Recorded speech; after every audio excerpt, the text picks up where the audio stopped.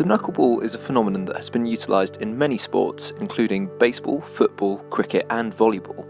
Its random flight through the air seems to defy our common understanding of projectiles, and if you want to find out more about how these shots can even exist in the first place, keep watching.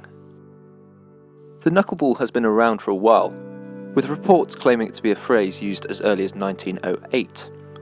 The term itself comes from the way in which the ball is pitched in baseball, as it is thrown off the knuckles. The slow, yet deceptive way of throwing the ball is designed to put batters off due to the random course which the ball can take through the air, and this technique was taken up in football for exactly the same reason. Its erratic path through the air means it is a hard shot to save. In fact, as I mentioned at the start of this video, it's not just baseball and football that have adopted this technique, but also cricket, volleyball and even tennis. So what's going on with the knuckleball, and why is it used in so many sports? To find out, I went to my local park and, as a diligent physicist, did some research and experimentation. However,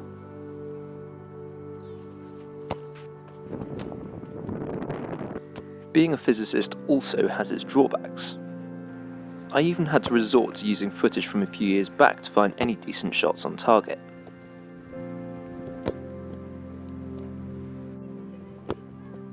You see, to shoot a knuckleball, you need to impart very little or no spin at all onto the ball when you kick it.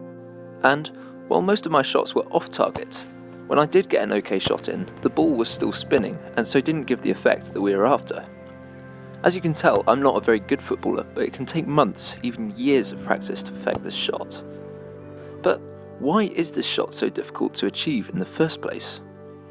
As I said, in order to get the knuckleball effect, you have to kick the ball so that there is no spin on it as it travels through the air. If we first consider the case where I kicked the ball with spin, we see that to get the ball spinning, we need to apply a torque to the ball which is equal to the force applied multiplied by the perpendicular distance from the ball's centre of mass. If we hit the ball even further to the right, we would apply an even greater torque to the ball as the distance has increased. However, we want to kick the ball in such a way that we apply zero torque to it, meaning that the foot has to travel in a line of motion that goes through the centre of mass of the ball. This is why you are often told to hit the ball slightly below the centre, as this is the point at which the ball will not spin once kicked, while not applying a torque on it as viewed from the side, so that it also travels upwards. This is tricky to pull off due to the accuracy you need to hit the ball with, and also due to the irregular shape of your foot, hence the difficulty I was having at the park.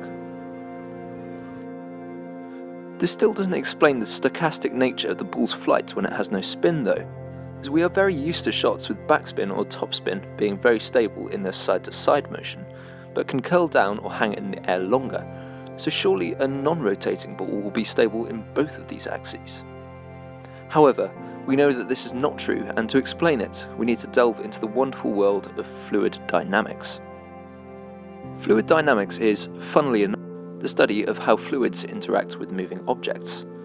Fluids can be liquids or gases, and so this area of engineering and science is applicable to many industries, namely the aerospace industry.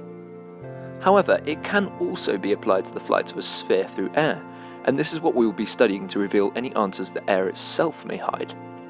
For a random flight through the air, we would expect a random change in turbulence and pressure behind the ball as it moves, which would induce a change in the direction of the ball. The reason as to why these random forces arise is at the heart of the knuckleball problem, and it could be down to the composition of the ball itself. If you consider a baseball, you will see that it is not a truly round sphere, but has loads of seams all over it. These seams will interact with the air in a different way to the smoother panels covering it, and so will give a different flow of air. This could lead to a random change in turbulence behind the ball, especially if it is rotating slowly, which would cause a change in the airflow around the ball. In fact, if you add the effects of the seams and the different orientation of the ball, this could be enough to give the required random airflow and hence random flight of the ball. This is an argument that has been used to explain the knuckleball effect for some time, but it does have one major issue with it. You see, the seam theory is all well and good when describing baseballs, but if you now turn your attention to a football, you will see that it's much smoother than a baseball. In fact, the 2010 World Cup ball, the Jabalani, was much smoother than anything else previously made and was observed to have a very large knuckleball effect. So what's going on here? How can a smoother sphere create more turbulence than seams on a baseball? To start with, I'd like to state that the baseball and football can't be directly compared due to their difference in size, but the point still remains the same. Smooth footballs can randomly move from side to side during their flight. If you're still skeptical, the knuckleball effect can be observed using a table tennis ball, and even with perfectly smooth marbles being dropped into water. The knuckleball effect was studied in depth in a paper from 2016, and the results are truly remarkable. Before I talk about that though, I first need to introduce two key terms in fluid dynamics: laminar flow and turbulent flow. Laminar flow can be thought of as the smooth flow of fluid around an object, where the flow can be divided up into many parallel layers, hence the term laminar. On the other hand, turbulent flow can be thought of as a chaotic process in which the fluid flow around an object results in erratic changes of pressure and velocity.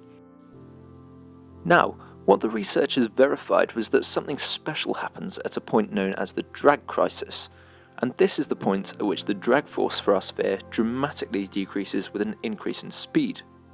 How can this happen though, as we normally think of drag force being proportional to an object's velocity squared? What's happening is that the flow of air around the sphere is going from laminar to turbulent, which gives a decrease in drag force. This is why golf balls have a dimpled surface. The drag crisis for a rough sphere occurs at a lower speed than for a smooth sphere, so the golf ball can be hit further. The underlying mechanics of why the drag force decreases is to do with the boundary layer of air which encases the surface of an object, but is beyond the scope of this video. However, there is some useful information to explain the knuckleball effects that we can glean from the boundary layer theory. As I said, the boundary layer is a thin film of air which encases any object moving through air, and is the reason why your car can remain dusty even after going down the motorway. The boundary layer of air where the dust sits is stationary, so it doesn't move the dust at all. Something special happens at the drag crisis of our sphere though, and it involves the boundary layer. The boundary layer is subject to intermittent reattachments to the ball, giving a side with laminar flow and a side with turbulent flow. This process is random, and so either side can be turbulent at any one given point.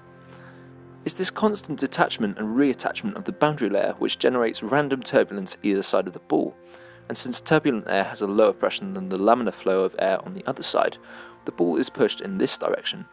An instant later, the boundary layer may separate on the other side, and the ball will be pushed the other way. This phenomenon was the main subject of the paper, and to investigate it, they used a motorised rotating metal plate to launch a ball with no rotation, far more effective and accurate than my research at the park. Another interesting point I picked up from this paper was that, as the drag crisis occurs at a given speed for a certain ball, this will affect the velocity at which the ball is projected in different sports, giving optimum values of speed for that given ball.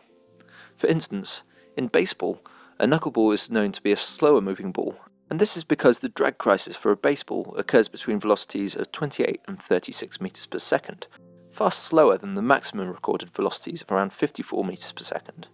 The same applies to football, with knuckleball velocities typically ranging from 20 to 25 meters per second. So, to conclude, it seems that there are two ways in which the knuckleball effect can be achieved, by using a ball with seams on it, but also due to the drag crisis phenomenon. Both of these methods combined gives an overall effect which has been deployed by sports people with huge success, and will remain a completely unpredictable shot in its flight.